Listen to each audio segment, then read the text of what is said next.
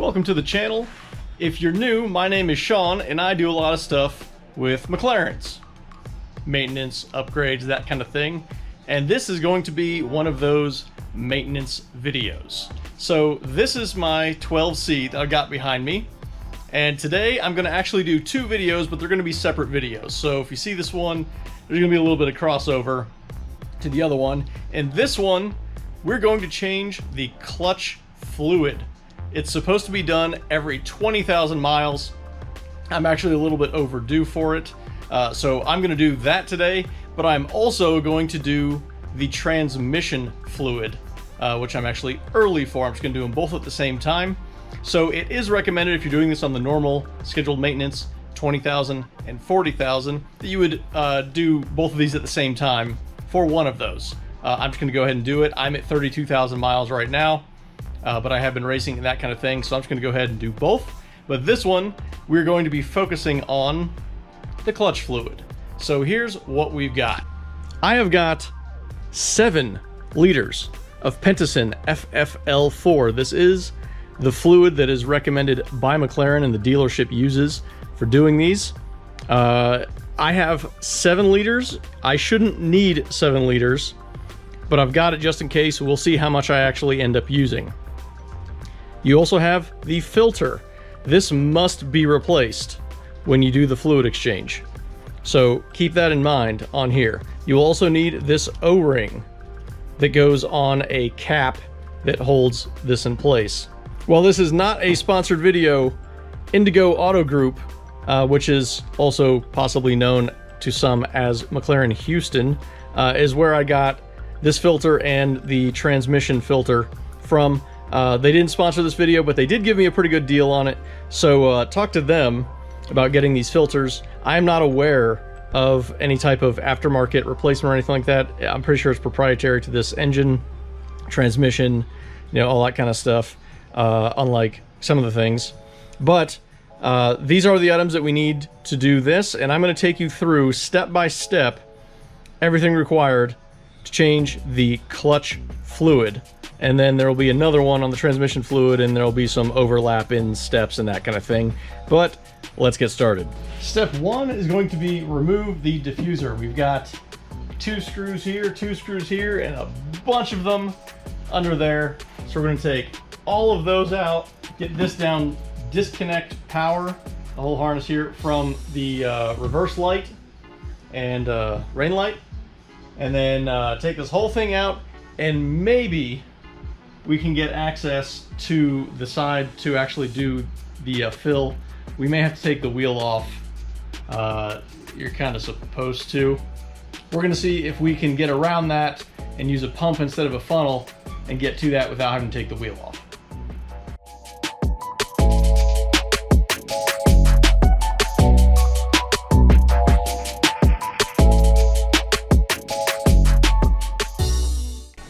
These are all 4mm hex. You may have noticed I used a screwdriver on 2 other ones. Those are Phillips. Those were changed because they were missing at some point, and the thread that I could get and everything readily available was Phillips, so that's why mine were different on those.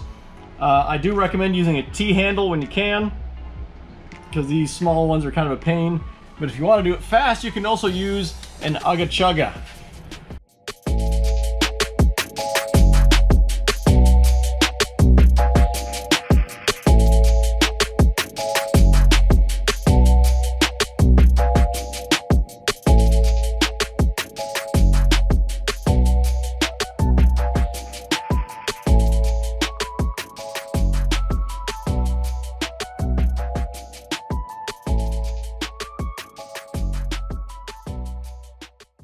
Now, I have always taken these off, but I did it before I actually tried pulling on anything. So as it turns out, you don't have to take these off.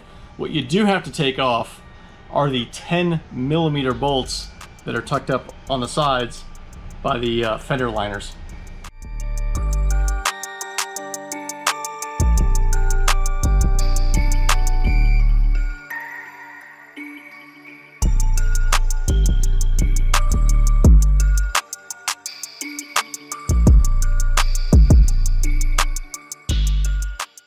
And now we'll do the same thing on the other side and they should come loose.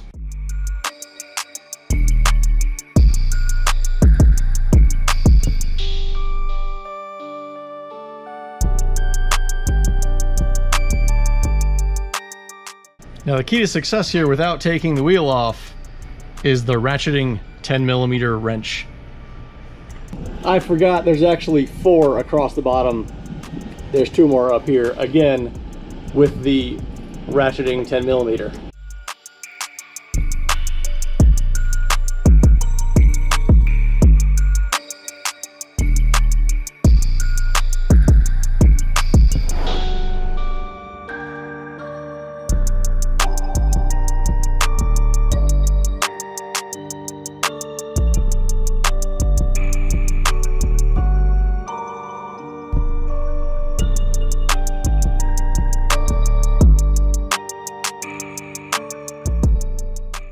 And since I also forgot, right up here on each side, there's another one.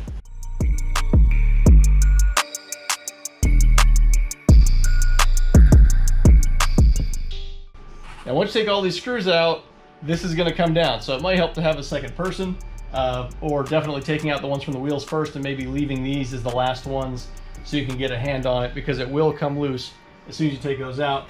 But you have the wiring harness for everything down here that is tied in, and there's a clip that supports it.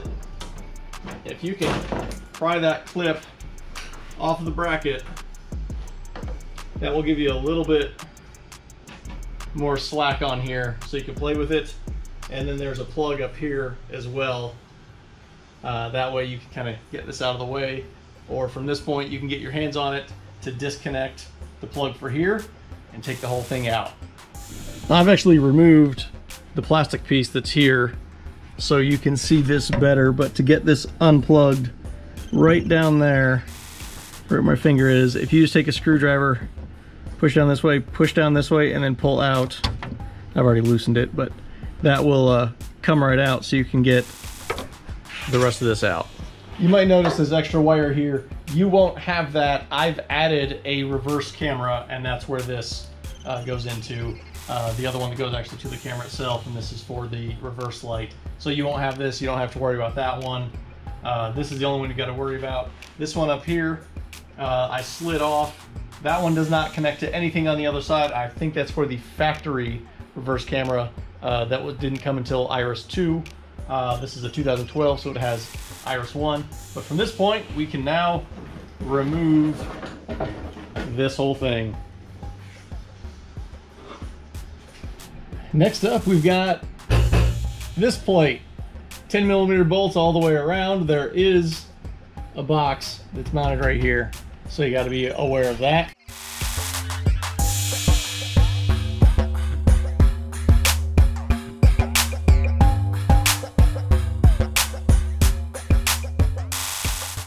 Now, I couldn't exactly figure out how this plug came off, as I've never had it off before, but as you can tell, it is broken, which means somebody else could not figure out how to get it off at some point either, and it broke. But this is a weather pack, and it does stay in there quite tightly.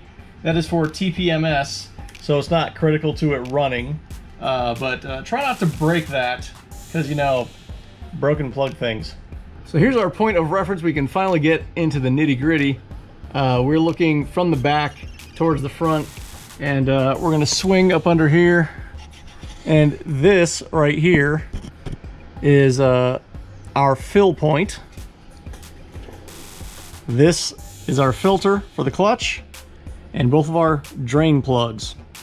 These are 8mm, these are 10mm, and you'll notice the Z-bar is kind of in the way, so you have to work around those, get those loose, get that out. You're probably just gonna tip it this way to get all that out.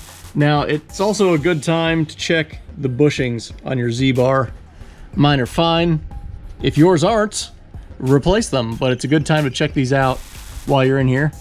So we are going to get into the drain phase so we can move on. Now, ideally, the motor would be hot, clutch would be hot, that kind of thing. When you have hot fluids, they're going to flow a little bit better. You'll get a better drain off of those. So if you drive it a little bit beforehand before you get to this, great idea. it may actually take you a while to get all this apart, so that's another consideration. But you can also just run it in place for a few minutes to either keep it warm or get it warm so you have a better flow. If you have been running the car, you probably got some faults for some things you disconnected here. So you want to do that really before you start disconnecting things, not after the fact. Also make sure you have protective eyewear while you're doing this.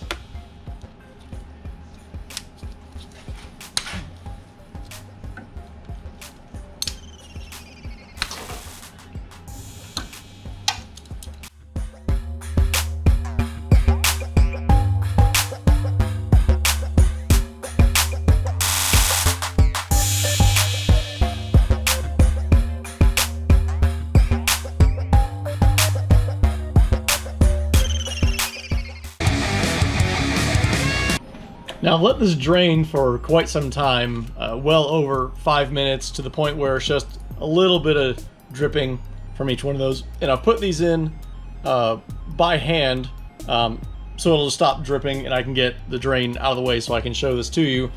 We're going to torque these down, and I cannot stress enough how much you should not over torque these, because it will strip very easily. This is all aluminum, and then you have a way bigger problem than you bargained for. So these are 37 foot-pounds or 50 Newton meters of torque.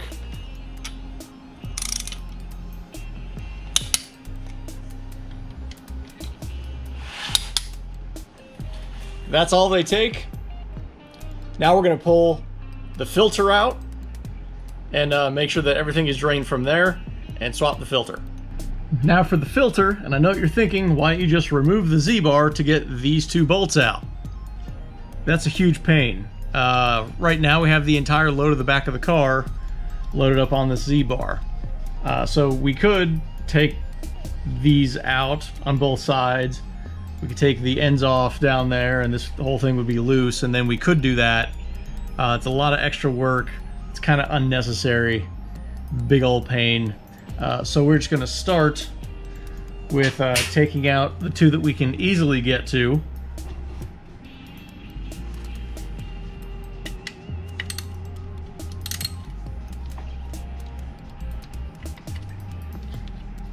And I should mention, there is not very much torque on these at all. It is 7 foot-pounds. I think it's about 10 Newton meters. You obviously do not want to lose your bolts in your drain, so make sure your drain has a screen over it, kind of like mine does.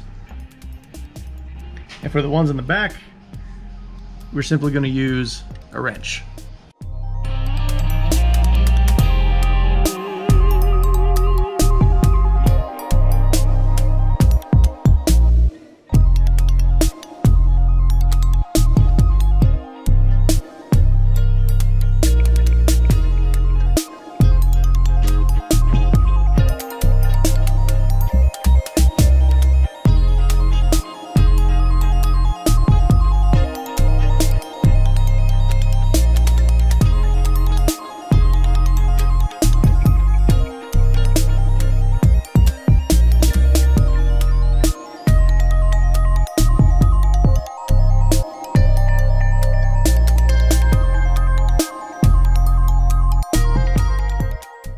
I'd like to take a moment to thank our sponsor today, Nobody.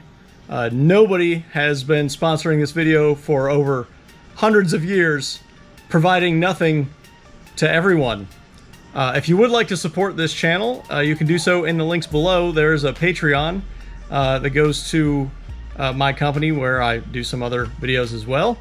So you can hit that link below and support the channel that way. Now on to what I have discovered.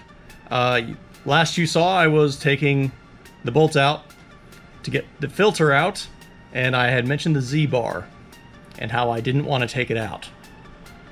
The bolts are too long. You have to take it out. Now here's where it gets tricky. I'm on a 4-post lift, and to get this out, you have to take these bolts out, 2 10 liters, no big deal. it'll come loose. You can see I've already loosened them. But this whole thing will come right out, so you can have complete access, you can torque them correctly, all that good stuff, but the wheels cannot be touching. That's the tricky part. 4-post lift, so you kind of have to jack it up from the jack points, which I have one jack that I can slide under here like this. So I use wood and hockey pucks to get this to stay up there. And then scissor jack. Slide it right under there, get up off the ground. After you take tension off the wheels, this will just move fine. You don't have to take the ends off like I originally thought. This will just come loose, so you can get it out of the way. So if you have a 2-post lift, you're totally fine. You still don't have to remove the wheels or the liners. They're still on, but you cannot have tension on the wheels to get this loose. So now we're actually going to get this completely off, take this filter out, swap it out, re-torque it.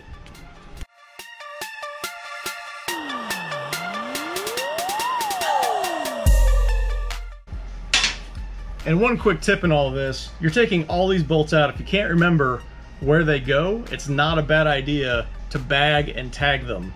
I've got a pretty good idea. I'm putting all the ones that go together in one group, but if you can't remember, you don't think you'll remember, you just want to make sure, bag them and tag them.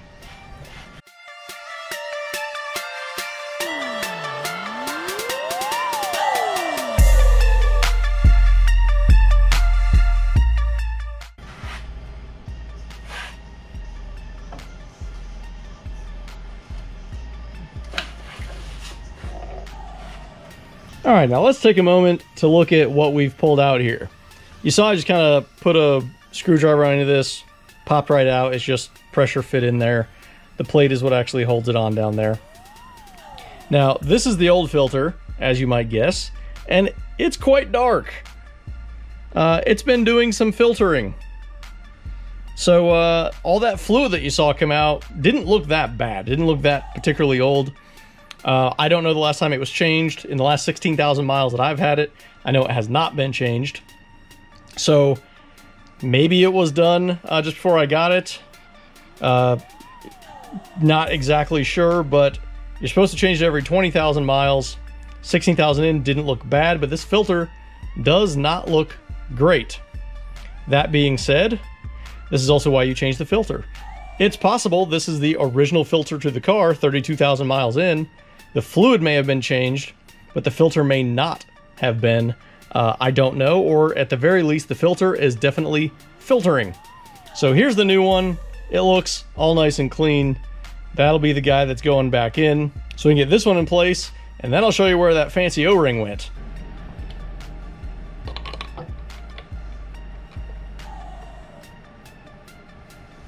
And here we go. Here's the plate that we unbolted from the bottom of the filter. It just sits against here. That's why it's press fit and this bolts in. This is the old O-ring. This is the new one. You should not reuse this. It can leak from here, so just replace it. It's a few bucks. Yes, I know it costs way more than it should. You can probably find one this size, whatever, somewhere universal. But I just got a few bucks extra spent to know it's the right one. It'll fit in here. It won't leak. So this one will go on there. I just use a pick tool to get this one out. Real easy to do. So I'll get the O-ring on here, get the plate bolted back up, and then we can start the fill procedure. You're gonna wanna make sure that this surface is completely clean, which it is.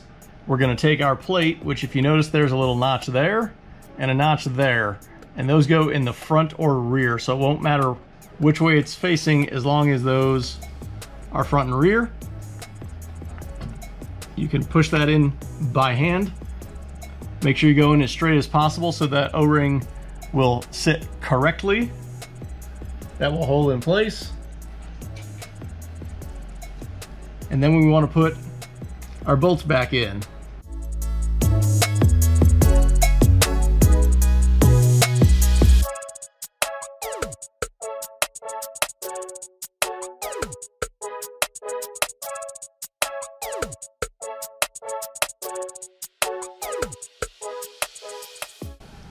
Do not over tighten these bolts.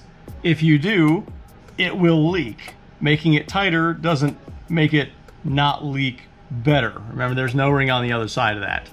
So this is going to be 10 Newton meters, 7 foot-pounds, or 88 inch-pounds. Now you have no reason to over-tighten it. So here's where it gets tough. These two. We can push this back a little bit, but we still have some issues getting to it. So I've got a 1/4 inch that's a short socket with a swivel head onto an adapter for a drill, because I don't happen to have an adapter to go from 3/8 to 1/4, and I don't have a 1/4 torque wrench. And since I don't have a 1/4 torque wrench, we can use this, which goes to our 3/8 socket that is a 1/4 inch on this end, which this will slide into, which our torque wrench will go on. So here is the contraption to make this work for 7 foot-pounds, because I don't have the tools on hand for this normal stuff, and I don't want to go get any. So be creative and come up with your own thing like that.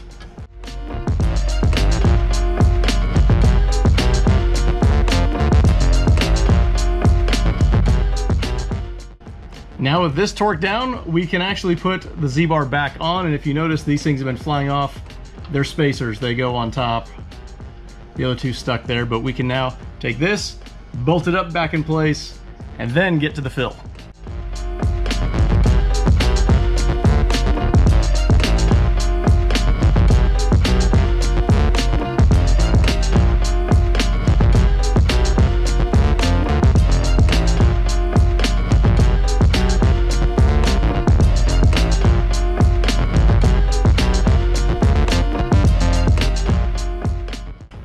Now the shim on the backside wasn't perfectly straight, so it bound me up. So make sure that that is lined up perfectly, slides right in, and you can go all the way up with it.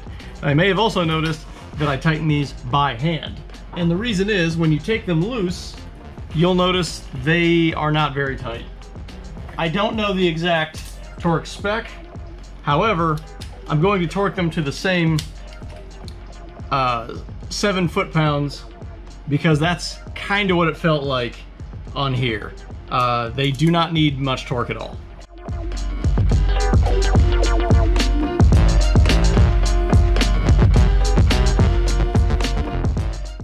And there's our fill. I've put the wrench on there so it's a little bit easier to see exactly where it is. But we're just gonna back that out, and then we're going to pump it in. Now, if you don't have a pump and you want to just do a gravity fill through a funnel and a hose, you're probably gonna have to take the wheel off and the wheel liner out, and then flim-flam all the way through to make that work. But I'm gonna pump that in because that's gonna be easier and we don't have to take everything else off.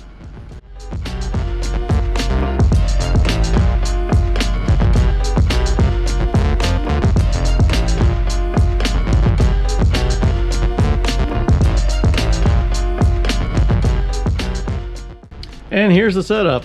We got the pump, there's the out, there's the in, which will end up in one of these containers multiple times. And it goes up, loops through a hole up there, comes down. We want to go up and then down as we're pumping this. And as fluid starts to come out, we know we're full. So you just keep pumping fluid in until it starts to dribble out. Then we move on to the next step, which is putting the plug in, running the engine for a little bit, getting it heated up, getting it circulated, taking the plug out, topping it off again, running it again, taking it back out, topping it off, and then we're good. But for now, we're gonna pump some fluid.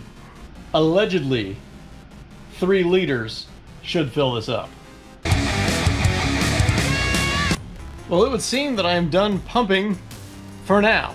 I don't know who mentioned 3 liters wherever I saw that. I think it was actually the McLaren manual. They lied. They lied a lot. This is actually number 7. This is the last one that I had, I believe.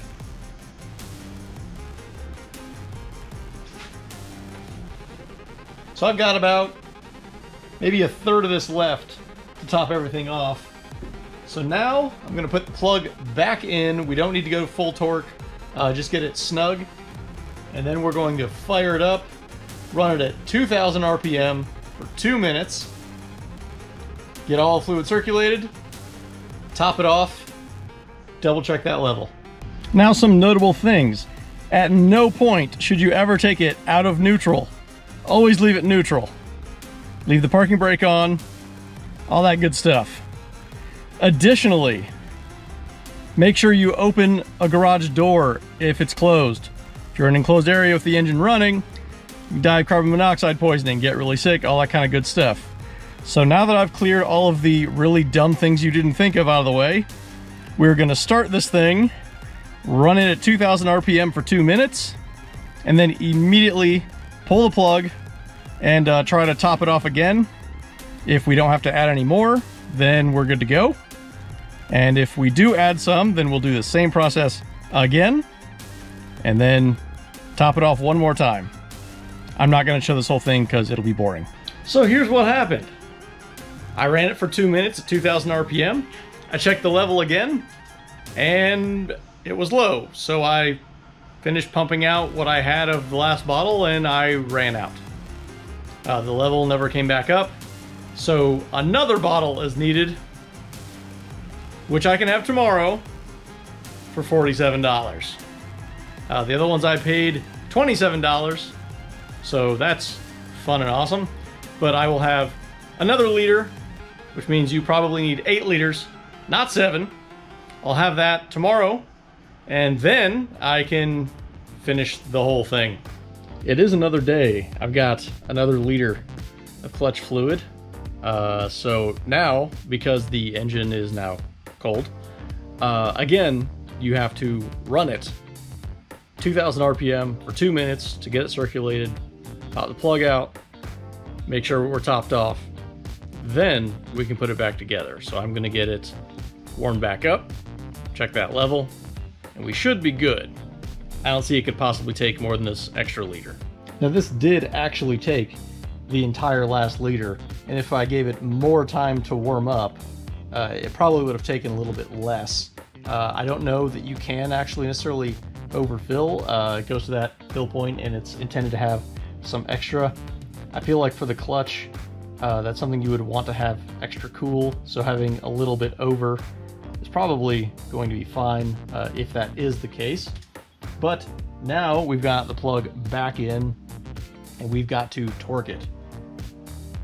7 foot-pounds, 88 inch-pounds, 10 Newton meters. It does not need to be very tight at all. It really does not take much. Make sure you're careful with that.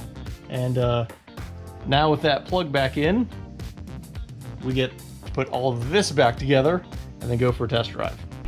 Now's a great time to do some cleaning under here if you want to. Mine's not too bad. There's a few spots that are a little bit grimy, but they're just gonna stay that way. The order that this goes back together does not matter. I'm gonna go ahead and do this piece first, just because. Then we'll get the diffuser on. When you're getting this panel on, absolutely make sure you remember to plug in TPMS, so that'll work. You probably noticed there was an error when you were running it earlier, and that was because this was disconnected. So make sure to reconnect it so you don't have that error again.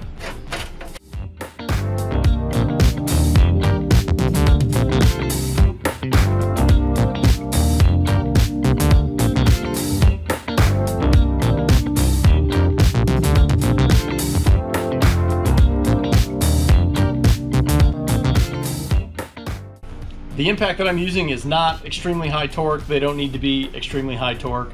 That just does make it a lot faster going in and out. It is a 1/4 inch impact, so not a big deal. But make sure that these are definitely nice and snug. And now we can move on to the more difficult part, which is the diffuser.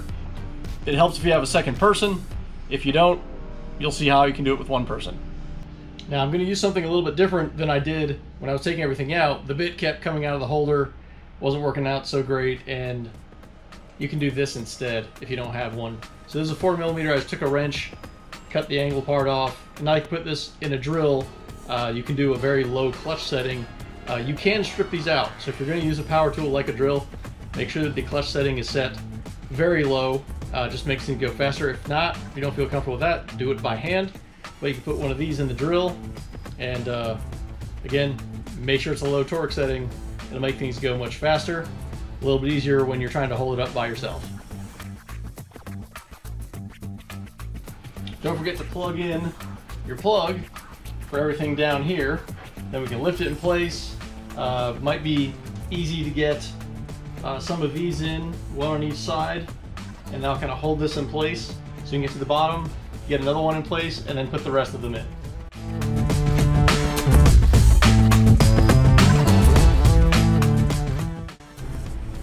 So putting the diffuser back on by yourself, what I found is the easiest way to do this is set it in here, the lip that this actually bolts into, set this up here. You do not want it to fall, obviously, but set it up on top of there, go under, lift it up, get a few in, then come back here and just work your way this way with them, and they should get lined up pretty well anyway. If you didn't take out your fender liners because you still have the wheels on, remember that you're going to be trying to get on the inside here.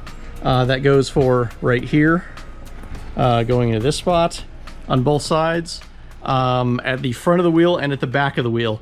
This has got to go on the inside edge of it, except for this, it'll go right up in the middle.